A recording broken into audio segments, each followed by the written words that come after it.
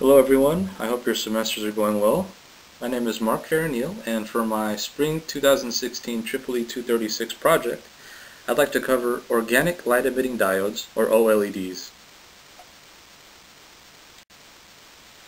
So before we begin in earnest, I'd like to give you guys a brief overview of the information that's going to be presented. We're going to look at the structure of organic light-emitting diodes. What materials are these devices made out of, and how are they oriented to give us the final product? Next, we're going to look at the construction methods used to actually apply the organic material to the device, how we literally put the O in OLED. We're going to look at a lot of the different organic light-emitting diode variants. You'll find that there's a lot of different flavors of this technology depending on your particular application or need.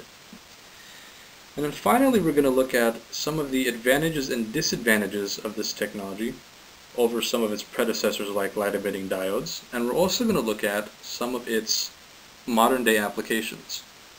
So let's get to it. So what are organic light-emitting diodes?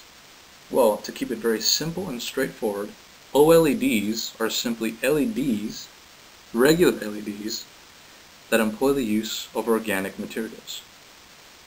If you were to look at how these two technologies work, you'd find that they're exactly the same. They both work off the principle of electrophosphorescence. The idea that extra energy created during the recombination process of electrons and holes is emitted from the device in the form of light. We've also seen many times in this class that the construction material, the material that the device is made up of, has a huge impact on how the device actually performs in real life. That is exactly the case in the form of OLEDs.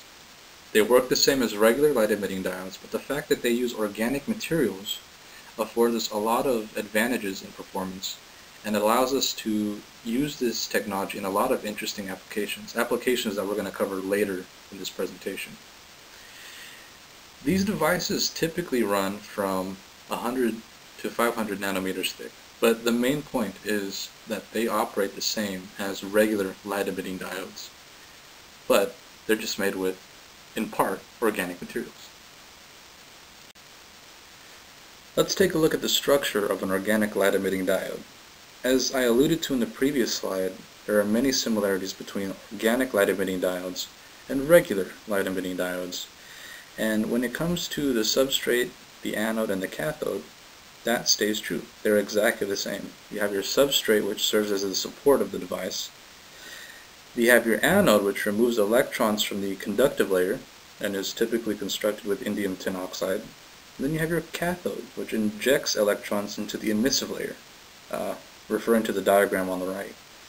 The cathode is typically constructed with aluminum. As we're about to find out, though, the emissive layer and the conductive layer, which are typically made up of organic materials, is the main difference. So let's look at that.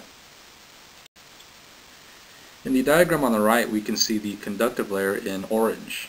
The purpose of this layer is to transport holes from the anode, or if you want to think of it in a different light, it's to inject electrons to the anode. And this layer is typically made up of polyaniline, which is a type of organic material. In the same diagram, we show the emissive layer as green, and the purpose of this layer is to transport electrons from the cathode or to inject holes to the cathode. This layer is typically made up of polyparaphenylene or polyphenylene vinylene, and if there are any chemists watching this, I apologize for butchering those two names. Let's look now at some of the construction methods used to implant the organic material onto an OLED. You'll find that the three methods that we're about to go over are kind of similar to what we saw in Chapter 3 of the course, which dealt with how devices are fabricated. But the first method is called vacuum deposition. And in this method of vacuum deposition, organic molecules are evaporated and they're allowed to condense onto a cooled substrate. All of this happens inside a sealed vacuum chamber. The problem with this method, however, is it's quite inefficient and it's quite expensive too. which is why manufacturers tend to lean more towards the other two methods that we're about to discuss.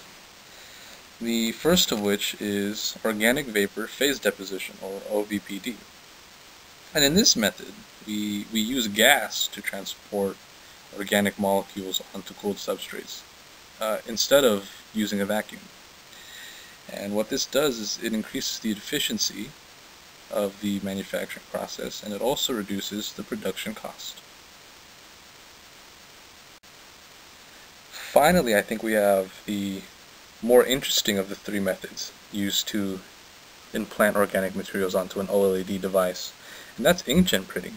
Yeah, you can actually spray the organic material onto the substrate like ink on paper during the printing process with an inkjet printer. This is probably one of the better methods and more commonly used methods in industry to create organic light emitting diodes. And the main advantage to this method is that there's a low cost, and with this method you can create large films or displays. Let's look now at the different types of organic light emitting diodes. There are two main types actually that are used in industry. The first is a passive matrix OLED, which is also called a PMOLED. They're made up of strips of cathode, anode, and organic material, as we discussed earlier. And the intersections of these materials make the pixels. The general downside to using this type of OLED is that they consume a lot more power than the other types. The other main type of organic light emitting diode are active matrix organic light emitting diodes, or AMOLEDs. These are made with full layers of cathode, anode, and organic material, and the difference is the anode is placed on top of a thin film transistor array, and the purpose of this TFT array is to determine which of the pixels actually turn on. It turns out that organic light emitting diodes come in even more flavors depending on your particular application or need. The picture on the bottom of this slide here shows an example of a transparent organic light emitting diode. When configured properly, you can show different pictures or text in different colors, but you can still see the objects on the other side. These would be really great for heads-up displays. You have also top emitting OLEDs, and even more interesting, foldable organic light emitting diodes, where you can literally twist and shake and fold the LED array, and during the entire process you would still maintain a quality picture. And there's a picture in a slide a couple slides down that shows a great example of a foldable organic light emitting diode. Lastly, we have white organic light emitting diodes, which would be used for lighting. What's really interesting too is that you can mix these different types.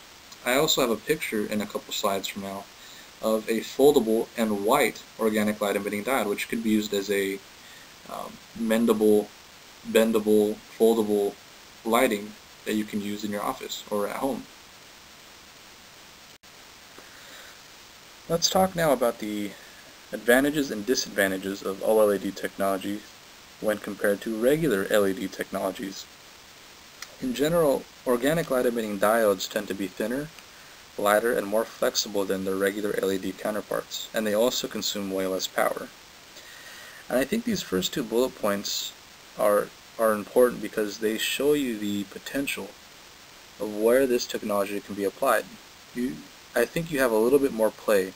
You're thinking less about space, you're thinking less about durability, and now you're consuming way less power. That means you can do a lot more things with this technology than regular LEDs. Furthermore, OLED arrays can be made into large sheets very easily, and this makes them ideal for displays and TVs. Imagine, in the not too distant future, having a 60-inch organic light emitting diode display, or a TV. One of the cons, though, is that one of the disadvantages of OLED technologies are that they have a shorter lifetime and they have a high manufacturing cost. And I think this first disadvantage will get better with time.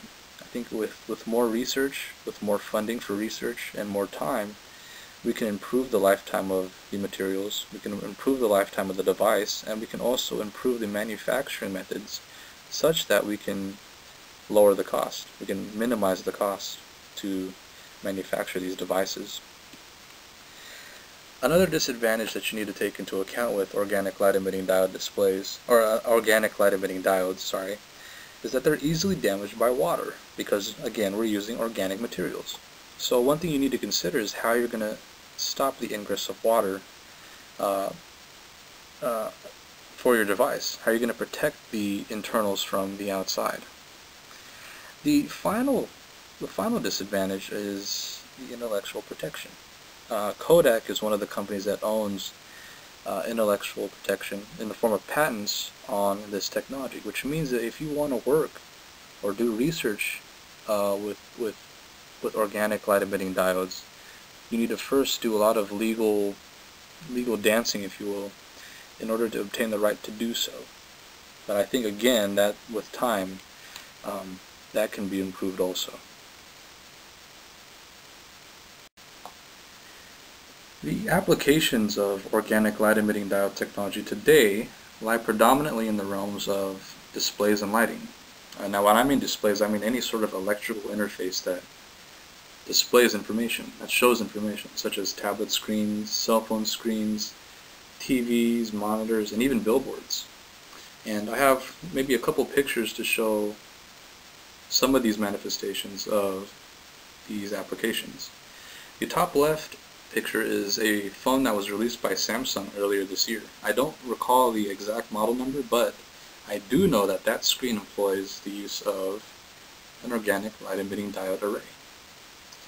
The bottom left picture is a great example of the foldable type organic light emitting diodes that we discussed earlier.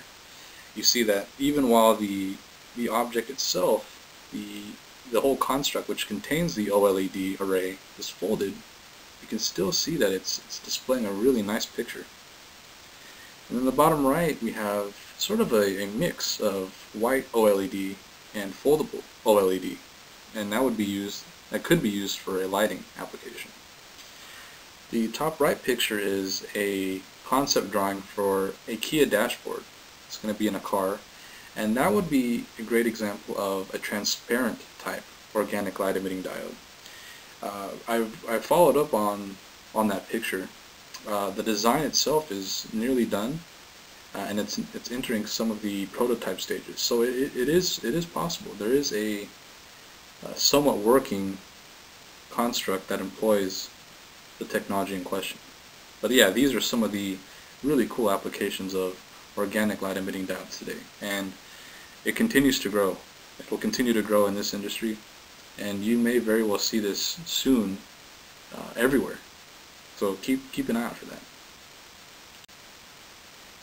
So to quickly recap, in this presentation we went over the general structure of organic light emitting diodes, and we talked about 3 methods used during the construction process to impart the device with organic material. 3 methods which literally put the O in OLED. We also talked about different types or variants of organic light emitting diodes, which can be dependent on your application. Some LEDs can be useful for lighting, others can be used for things like heads-up displays. We also covered the advantages and disadvantages of this technology over other types of technology, such as regular light emitting diodes. And finally, we looked at some of the interesting applications and ideas that people have for incorporating this technology into modern devices. Overall, in my study of OLEDs, I found them to be very interesting, and as a whole, organics in semiconductor technology is quite exciting. We looked at some of the applications of this technology, and we already see that it has a great future in the display and lighting industry.